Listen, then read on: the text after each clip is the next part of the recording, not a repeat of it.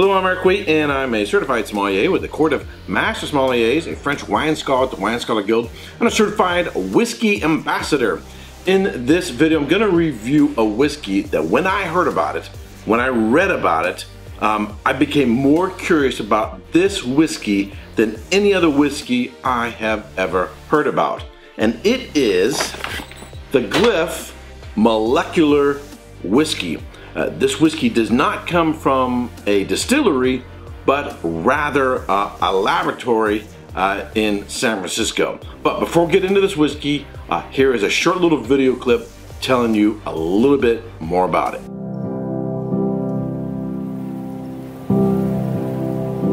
The conventional image of whiskey conjures scenes of bucolic homesteads, a banjo or two, and usually some white guy waxing poetic about heritage. One thing will stay the same: good drinks, with good stories to be told over them. But a startup in San Francisco called Endless West is trying to change all that. So we're making molecular whiskey, one molecule, one note at a time. By making an aged whiskey called Glyph in a lab, in the span of about 24 hours. So we need to understand what makes different types of whiskeys and whiskey itself prototypically itself. So essentially in this lab, you're trying to identify what makes up that flavor profile chemically so that you can then learn from it. Exactly. That chemical profile becomes the basis for the whiskey Endless West is creating. Basically, a pinch of this, a dash of that, Ethanol. Mixed together with medical-grade ethanol. Smells like vodka. Yep. The only reason why any of this ultimately works is because there isn't anything in whiskey that you can't find anywhere else in nature. And so we can extract it from different fruit, plant, vegetable, yeast, wood. Alrighty, let's get into it. So I had uncorked this during the live stream, but I didn't identify the whiskey, didn't want to prejudice my viewers about the whiskey, didn't want to say too much about it, but I wanted to get it beyond the neck pour. So as you can see, I've got it down a little bit beyond the neck, heading towards the middle of it. It's changed only a minuscule amount. I want to say that the neck pour, the smell, the aromas, was like you ever go to the hospital and you're gonna give blood or you're gonna get inoculation or something, and they take those little pads and they put some rubbing alcohol on your arm. That's exactly what I got. All I got was just pure, it was like a rubbing alcohol. Some fruit notes do come into it, but they aren't integrated. They're sort of latched on and attached. There is a little bit of minuscule amount of some tropical notes with some dried pineapple and with some apple, some pear, a minuscule amount of, it's like a fake honey candy, if that makes any sense. And the most minuscule amount of smoke. What I don't get is any wood notes. I don't get any vanilla. There does seem to be an attempt to be a spice, but it comes more across as some sort of varnish that you would stain furniture with. There's a little bit of a grassiness. And that's about it. The intensity of the aromas is really low. Now, I'm gonna say this.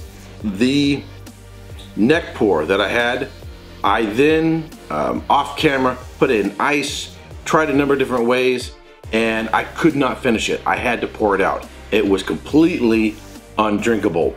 But my hope is that this will be better, that was just the weakness of a neck pour. If you don't already know this, sometimes what you get at the base or below the shoulder in a bottle is going to be better than what you get out of the neck. So I don't want to judge any whiskey based on the neck pour. but thus far, this isn't that much different than what I previously had. This has been open for quite some time, over an hour, so I've given it plenty of time to open up, but let's try it on the palate. It has improved a minuscule amount.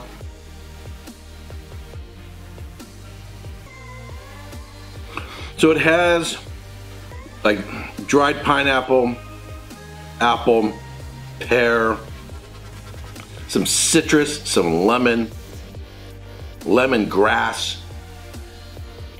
some honey, a little bit of honey. I get a little bit of artificial cinnamon, but the flavors don't seem integrated. They seem very compartmented. There's absolutely zero evolution. There's no development. It's like you get them right up front and then it sort of flatlines through the middle and into the finish.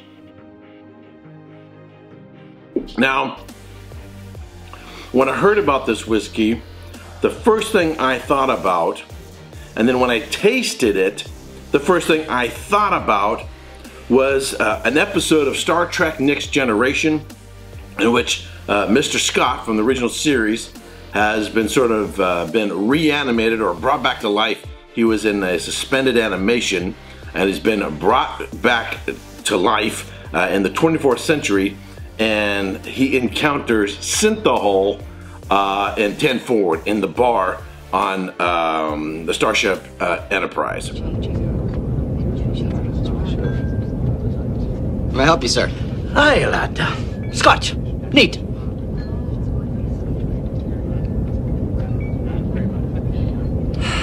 Here you go, sir. Thank you. What in blazes is this? Didn't you order scotch? Laddie, I was drinking scotch 100 years before you were born, and I can tell you that whatever this is, it is definitely not scotch. I believe I may be of some assistance. Captain Scott is unaware of the existence of synthahol. Synthahol? Yes, sir. It is an alcohol substitute now being served aboard starships. It simulates the appearance, taste, and smell of alcohol, but the intoxicating effects can be easily dismissed. You're not quite, human, are you? No, sir. I am an android. Lieutenant Commander Data. Synthetic scotch, synthetic commanders. Scotty's initial impression of that synthahol whiskey is very similar to my impression of this whiskey. It seems fake, it seems artificial. And I'm not just saying that because I know how it was made. I had the highest hope for this. I was really hoping to see that this would be something they would pull off, that it would be very close to the real, to you know, traditional whiskeys and how traditional whiskeys are made. Because my goal was to then put this into sample bottles and send it off to my fellow whiskey friends along with some other whiskeys to see if I could fool them, to see if they would think that this was an actual whiskey or that it was qualitatively on par with a lot of real traditional whiskeys, whether it's from Japan or Scotland or Ireland.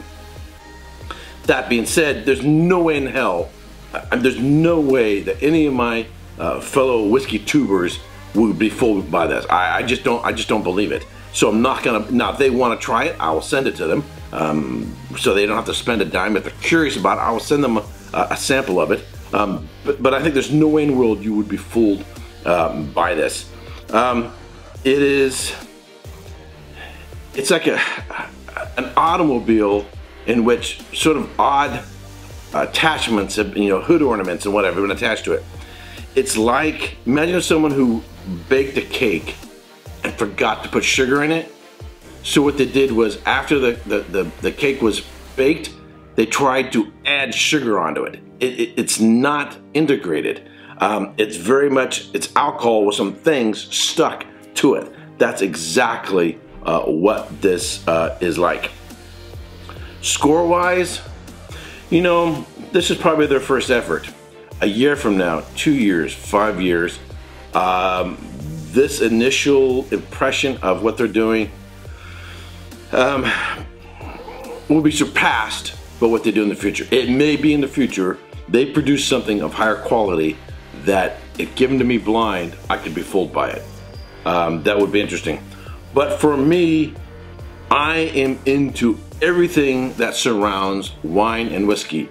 The history, the culture, the provenance or terroir, the process of making it, the people behind it. I go to the wine country, travel all over California, Oregon, going to France, not just to taste, but to experience everything that is, that gives it a sense of place. Same thing for whiskeys, whether when I traveled to Kentucky, or when I went to Scotland, or traveled all over California, or at least Northern California, to visit distilleries, is to get a sense of place and how that's reflected in the whiskey. This has zero provenance. It is just really a sense of artificialness to it. It came out of a replicator off the Starship Enterprise. Now, there are others who may have a different view of this, a different perception of this. I've got a series of challenge coins here, if you've ever seen these. So here's one from Aqua Vitae. I've been collecting these. Roy over there in Glasgow. Here's one from Scotch for Dummies in Indianapolis. Here's one from Scotch Test Dummies in Wichita, Kansas. What's really interesting in having met these people, I'm into whiskeys for the people, the place, and production. And what's interesting, I've met all these people, and to get a sense of their perception and engagement with whiskeys is, if you engage with them, you get a sense of their videos and reviews. It's a reflection of them. It's very different than if I were to have, say, an Android or a computer or something like that give a synthetic analysis of a whiskey. Very similar to a real natural, if you want to call that, whiskey versus something that's very synthetic. Speaking of coins, here's mine. I have mine's metal, if you haven't seen one of these. And if you send me, I have about 50 of these left as of Christmas Day 2018. If you're interested in one of these, send me an email and I'll tell you how to get one of these. I don't have a website yet. And here is another coin. This one's also made out of metal. I don't know if you've ever seen this before. So this is from the Whiskey Vault, Daniel and Rex over at the Whiskey Vault. And they also have reviewed this. If you're interested in another perception of this, another judgment on this, not just from me, you want to check them out. And here's their coin. Looks like they've got a couple animals on one side. Looks like, I don't know, looks like, I'm trying to figure out what these are. Looks like maybe a chicken and a hamster. I'm not really sure. And on the back, they have some really interesting writing written on the back. And if you get the light to shine on it just right, it says, "One coin to rule them all, one coin to find them, one coin to bring them all, and in the darkness bind them." Not really sure what that's all about, but anyhow. I see you. So check out their review, and you may get a different take on it, a different perception. Just as with all these other whiskey tubers, get different perceptions of various whiskeys. Watch multiple reviews of a particular whiskey rather than just listen to one particular person. I highly recommend checking them out. All right, that's it for this review. What would I give it a score? I'm gonna have to go below 70 points. I'm gonna give this a 65. This is the lowest score I've ever given to any whiskey. I do not recommend buying it unless you're just curious. That's about it. Alright, if you subscribe to this channel, I want to thank you very much. If you haven't yet subscribed, if you like watching my videos, I would greatly appreciate it if you were subscribed. Give it a thumbs up and share with your friends on Facebook, Twitter, and other social networking channels. And until next time, cheers. Hey, if you like my review, be sure to check out these other whiskey videos.